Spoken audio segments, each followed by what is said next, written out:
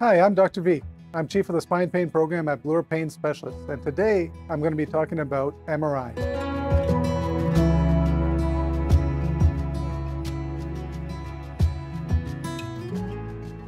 Well, it's an excellent question, but it doesn't always need treatment.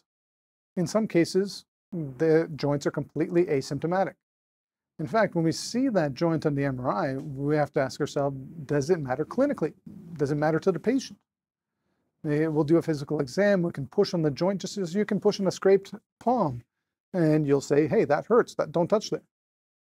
Well, when you push on a joint and maneuver the patient to close that joint as we push into it, the patient will say, ah, that hurts. Don't do that. Well, that identifies that, yes, that facet hypertrophy is symptomatic. But in other cases, we push on a joint, the patient says, nope, I don't feel anything. That's not it. And we believe them, because they're the only people, everyone can only feel their own symptoms. We're our own sensor for pain. And so when a patient identifies that, no, this is not the source of my pain, we don't do anything about it because it's not symptomatic. And the MRI finding alone is an identification of what they look like. It doesn't say anything about their function. It doesn't say this is strong, this is weak, this is itchy, this is painful. It's just a picture. It is information that we can use clinically to identify what's bothering the patient.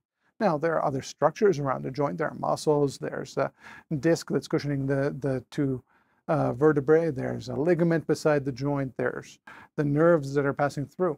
There are a slew of other structures that could be causing symptoms, but on its own, we don't treat just the imaging, just the MRI results. We have to see that this matters to a patient.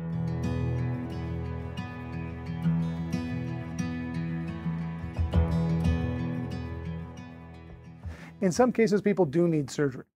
The joint can grow and grow and grow.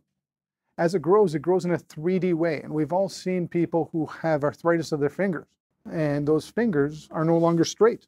As the joint grows, the finger starts to change angles.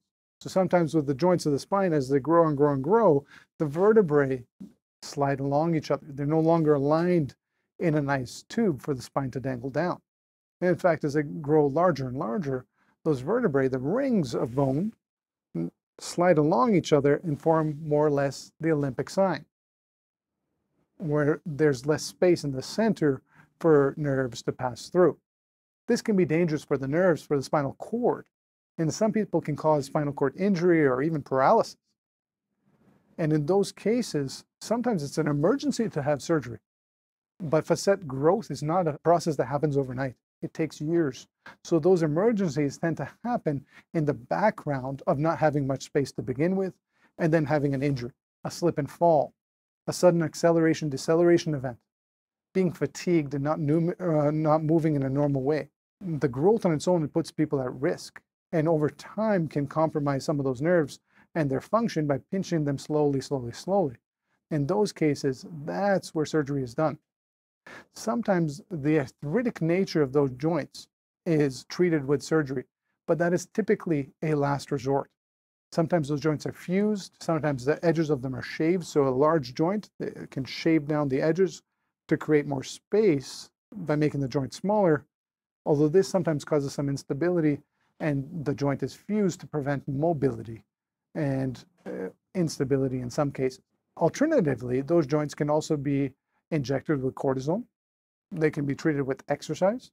They can be treated with radiofrequency ablation, treating the nerve branches that plug into those joints so that people don't feel their arthritis. They can be treated with acupuncture, chiro, osteo, physio, a slew of home exercise programs, yoga, a lot of options to treat these joints that are non-surgical. And so surgery is not a typical first line for facet hypertrophy. Thanks for watching today's video. Please like and subscribe below. If you have any questions that you'd like us to address in a future video, please leave them in the comments area. If you want us to answer any questions about your care specifically, please contact the clinic directly.